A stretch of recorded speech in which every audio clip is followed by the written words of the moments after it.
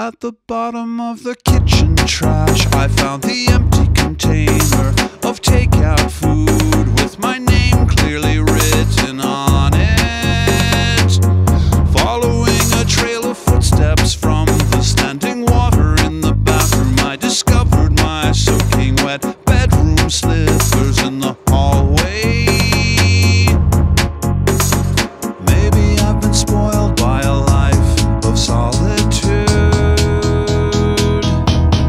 Maybe there's some other way I can express my gratitude.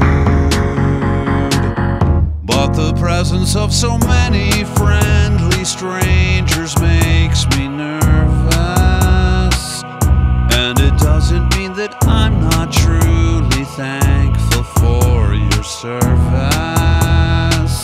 Lately I've been spending more and more of my free time